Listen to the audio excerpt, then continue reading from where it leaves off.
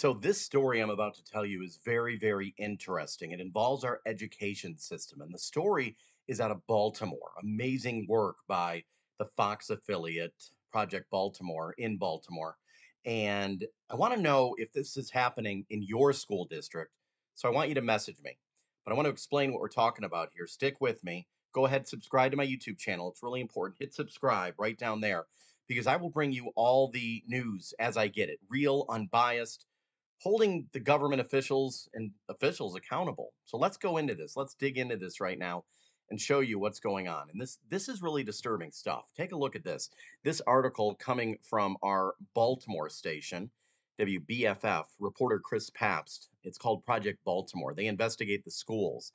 And you can find this link to this story at midmichigannow.com. I have a link to it in the description of this video. And this is disturbing. A Baltimore student graduates high school without learning to read. So the student was able to graduate high school without learning to read. How is that even possible? What's going on with the school districts? What's going on with the education system? I know many of you are going to say it has to do with parents. Parents are obviously a big part of this as well. If this is happening in your district, let me know, and I would like to investigate. I would like to do some stories about this. If you have documentation, if you are working in the schools and you would like to send me some documents, go ahead. And I would love to do stories on this because this is the failure of, I don't know, everyone.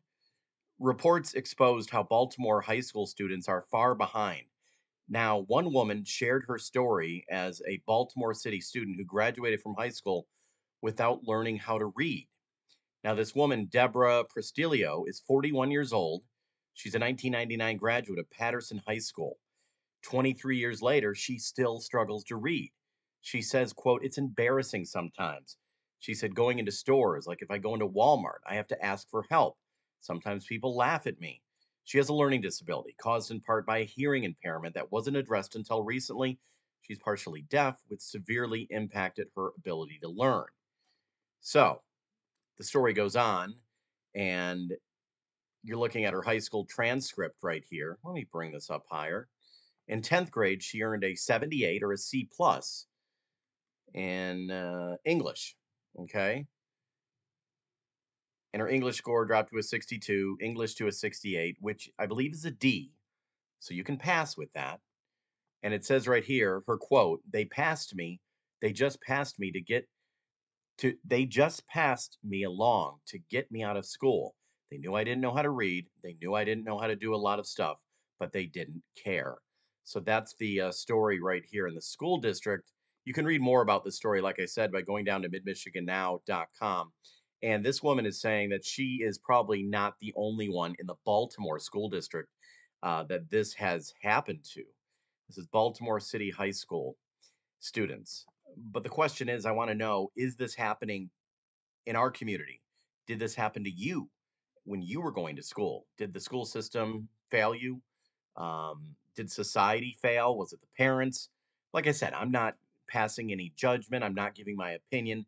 That's not my job to do. My job is to investigate and to look into this. And if this is happening in Michigan, I would like to look into it. I want to know what is going on with the educational system.